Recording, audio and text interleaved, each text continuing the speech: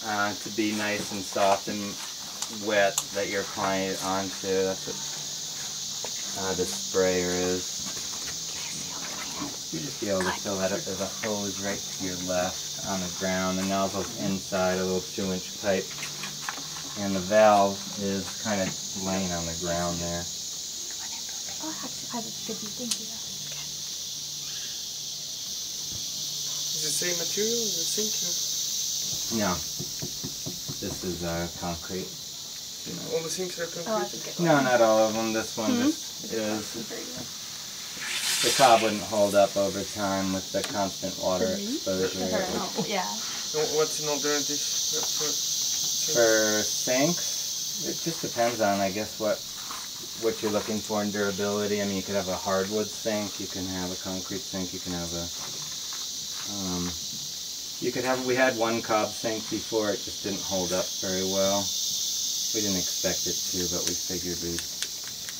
It looks like this thing is toast. Are there any other sprayers around by chance? There was. Okay. There's a water bottle. Yeah, you can just kind of plop it on. Oh, there we go. So just make sure that there we go. Spray the wall down real well. Ideally, you'd be working on this daily. You wouldn't ever have to come back and spray, but if you do need to leave the project for whatever reason. And you can wet this down quite a bit. Anywhere where you're going to be applying material to, you want to make sure that it's nice and pliable. Probably never going to be as pliable as it was the day you were working on it or the following day, but ideally you'd be avoiding this. So you can see now where I can start getting my fingers into this again. And another technique that you can also employ is that if you are putting onto a semi-dry surface, you can come by with a stick or your thumb and create a keyway, like I was saying. So this kind of helps work it in to the lower layer. You know, that material sinks right into that opening and creates another place for it to grab onto. And then, whoops, did they all end up on either side? Would you mind handing me a couple of bricks? I actually wanted some on here, and I didn't mention that. I did, I guess, say these 4 tarps, but we just got into the rhythm and crossword messed up our system. Okay, that's good for now, but eventually we're going to want to get more over here. Okay, and so you're always working with a partner. These walls are the hardest to get to, and therefore they're the last ones to be done, because I don't think anyone really wants to work in the way of the sink. But you can stand on that box up to a point, but at some point it's going to be kind of a leaning, sitting on here, rigging something up, which allows us to get into this space. So I'm pretty small. I can probably actually straddle and sit on the sink. I might be a really good person for being here. This is pretty sturdy, right? Yeah. So yeah, you can put 1 foot here maybe. Okay. This work? Yeah, I'm very soft here. Yeah, that might work on this side. We could set up a little So scaffolding. 1 person on that side, but I can actually sit up on the sink. I've got totally enough space for me. Cool. Well, everybody can find their little niche and space, and then we can go from there. But what I usually do, and there's no set technique, I usually take a brick, rip it in half, and John, you're going to do the same thing on that side. Just rip it lengthwise, and then stick it right in front of mine. Perfect, yeah. And then the idea is that we're working these together. Work with someone that you like, because you're going to be touching their fingers a lot and fondling them. And so just, you know, you really want to work it into what's going on in front of you, and then work it in to what's below here. And we should do a little bit of extra work today on just making sure we're incorporating it into there. And essentially, and again, you can make up your own technique. The key is to keep these walls plumb, and plumb by definition is parallel to gravity. And so we want these walls to be straight up and down. We don't want there to be depressions in one part and bulges in the next. What we need to understand, though, too, is that this wall was designed to go concave and then convex. So there is supposed to be a slight non-rectilinear look here, so keep that in mind. A good way to keep an eye on this is to literally keep an eye on this, and it's to kind of get to the side of the wall and look at it from this angle, and then you can really see where the depressions and the fat spots are, whereas I'm looking at it straight on, I might not know that this is coming out in this way. So you really need to get intimate with the wall and move around it.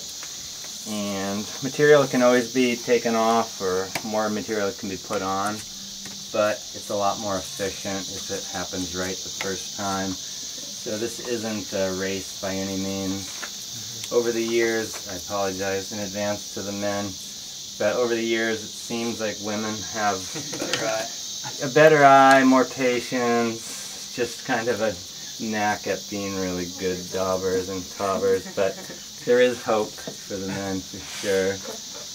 But if you're just like a hacker and you like to mix and get dirty and haul shit, then you might want to be on the mixing crew and let the more patient types. You might have said this already, but on this wall there's like a big crack. Do you just fix that at the end, or is it better to try and like fill that in now? It's all gonna get smeared over, but while we're working on it, I think it's always nice if it's a big crack, you go ahead and stuff some material in there. But again, making sure that you really wet it. Yeah. And when we were building our house, for example, when we got to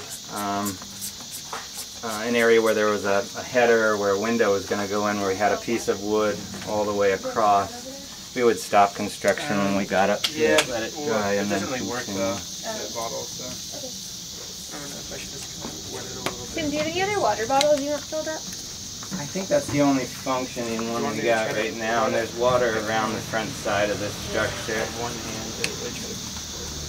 I usually go up two levels and then come back and work it all out and smooth it. Yeah, no, I wasn't so much. I was just saying out loud so people hear. I wasn't just singing at you, Jim. No. Up another level. It's like you're calling, right? Yeah, and then I'm going to come back, and that's the kind of when it takes the most time to. It just seems more efficient for whatever reason. It might not be, but that's just the way. Everyone will get their own style. Where'd you get the sand and clay from? The sand comes from a friend's farm in Salitrales, which you come through on your way here. I don't know if the bus stops there anymore. It used to, but it's about, does it? At that kind of real small town. Yeah, that's the name of that town is Salitrales, and salitre means clay in Spanish. So it's a place with a lot of clay. And the sand we get from Periscal. We used to get it ourselves here from the rivers, but the more we built, the more concern we had for the impact on the streams here. So we stopped that. And the poop? Poop comes from a farm just down the road, about a 5-minute walk from here. The guy's name is Chilo. It's Marcos's father. For anyone that's met Marcos, he's got the Spanish school in town and the goalie for the soccer team. You played soccer with him that one day. I think he was on the field when you guys were down there. And the dried plant material? The dry plant material we get off the side of the road, or just in various people's pasture. We used to use only rice straw, which is generally harvested around January in this region. So we would collect as much rice straw as we could right after the harvest. But when we were still new, it was a real pain in the ass to keep it nice and dry for very long without much covered roof area. So we started looking for other options, and this stuff is called brisanta, and it's a prolific grass around here that's really strong. And so we moved to that, and it's done really well. So we're able to go out and get it any time of the year now. Any type of straw is good, no? Or? Generally, yeah, you just want to make sure it's strong, whatever it is. So straw is, I think, the most commonly used material. It's, it's strong material, but you can certainly supplement it with other plant material based on what's available to you. where you live. Once a week.